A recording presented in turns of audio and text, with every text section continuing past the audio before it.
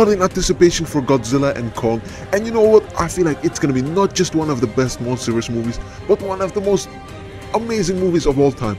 But apparently, according to Dangerville, this movie will be heartbreaking. Let's watch the video and find out why. There we have this beautiful creature. Who is this, guys? Tell me, who is this? Of course it's me. Years ago, Kong's kind engaged in a brutal war with Godzilla's species. The battlefield, the Hollow Earth. Yo, why do you guys think the war started in the first place? That almost wiped out each species. The Titanus Kongs were forced to flee to Skull Island, where they found safe haven with their followers, the Iwi tribe. How many of us survived though? For hundreds of years in relative peace. Yo, I want a movie about the history of Kongs. Don't you guys want that? That would be a sick movie. Small and expanding their territory. Maybe not even a movie, but a comic, right? The Skull Crawlers. Oh my god, I hate the Skull Crawlers. It was a bloodbath. The Skull Crawlers massacred Kong's friends and family, but his parents... How is that even possible? Skull Crawlers are tiny. I guess I'm much bigger than all my family. At the cost of their lives, leaving him as the last remaining member of his species. Damn, that is sad. I'm gonna tear up. This case just gonna make me tear up for my own parents. And experienced from years of combat, although it never healed the pain from seeing his parents die. Yo, Dangerville, chill, bro. Fear of being alone. My guy wants me to start crying right now. As he potentially blames himself for his parents' death. As far as we knew, nah, I don't blame myself. What is this guy on about? Kongs, that was until now. Ooh.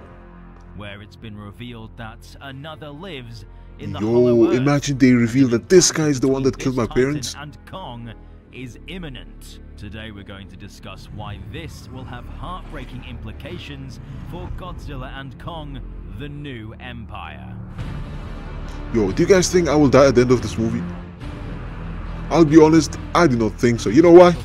Because they need me to make some money of their movies, right? There's no way they're gonna kill me. They might kill Godzilla though, like he had a lot of movies, right? He's been living for millions of years. I guess it's okay if he dies.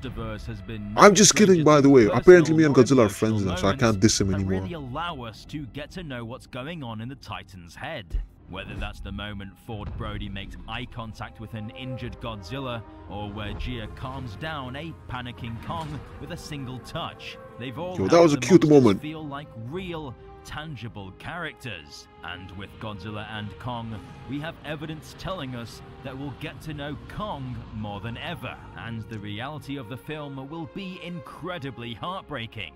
Since Kong Skull Island, we've seen that he longs to discover more of his kind. To know that he truly isn't alone. He was raised in isolation and never knew a world where Kongs had that is a sad picture. Societies that were alphas of a vast Hollow Earth. We've seen how he longs to meet other members of his kind when he sits to drink some water by the river, but before he does so, he looks upon his own reflection.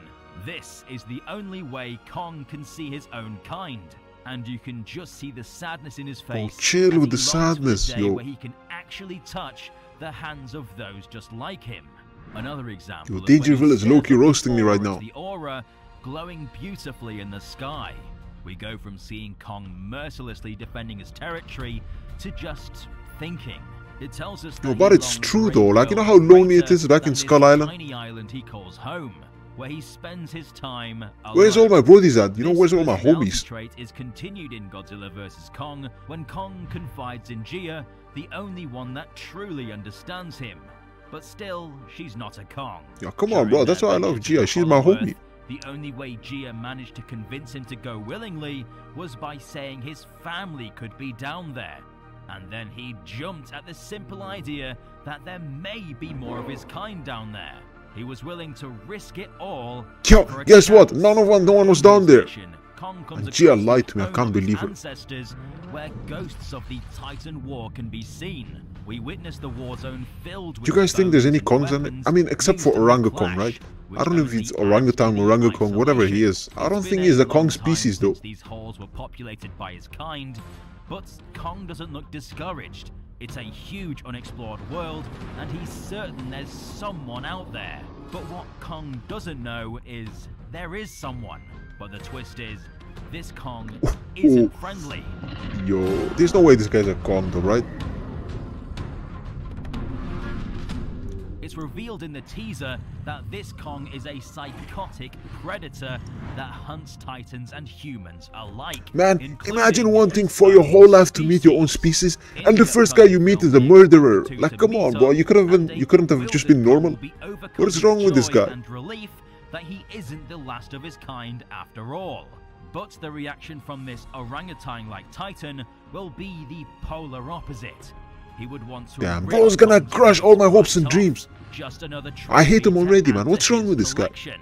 Kong would be left confused and heartbroken. The first Kong relative he's met since his parents' passing wouldn't want to embrace him and reconnect, but instead would want to kill him. His one life goal, the thing he's truly wanted the most, would become his worst nightmare, as he's faced with the impossible task of facing off against one of his own. All that isolation, that loneliness, has been for nothing, as his expectations of meeting another Kong would be crushed. This would be a heartbreaking experience. I never thought about it from this perspective, but man, this guy's just gonna destroy all my hopes and dreams like that? Come on now. From the inexperienced teen in Skull Island to the bearded warrior in Godzilla vs. Kong. We've shared private and intimate moments with Kong. Yo, chill, Dangerville. You haven't shared any intimate moments with me. Happy. So for us to have to see this crushing moment firsthand will be devastating. A tragedy of Shakespearean proportions. This is why The New Empire could be the most personal, darkest and heartbreaking film in the Monsterverse. Getting defeated by your mortal enemy is one thing, but seeing your long-lost family wanting to take your life, that's an entirely different beast altogether. However the problem is solved, it's not going to be easy for Kong to process, and the event could completely change this Titan as we know it, and that's something I don't think I'm ready for. When the film comes out, remember, it's okay to cry. Kong is our hero, and in the end, I'm sure he'll be okay. I will definitely be okay. Vast, unexplored wilderness, and chances you know what? I don't even think it's gonna be that sad. I will just destroy him and be the king of the Hollow Earth. Godzilla and Kong: The New Empire releases March 2024, which is when all these mysteries will be answered, and I just cannot wait. 2024. That is a whole year from now. I just found out about this release date. Oh my god. We have to wait a whole year for this to release. And brings about the new phase of Titans. The New Empire looks to be taking everything to the next level.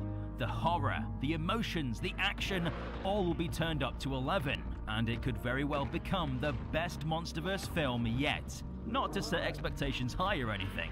Give this video a Yo, you set it way too high. I expect it to be a masterpiece. And you know what? It is gonna be a masterpiece, just because I'm in the movie. Become a resident of Dangerville today to know when news regarding.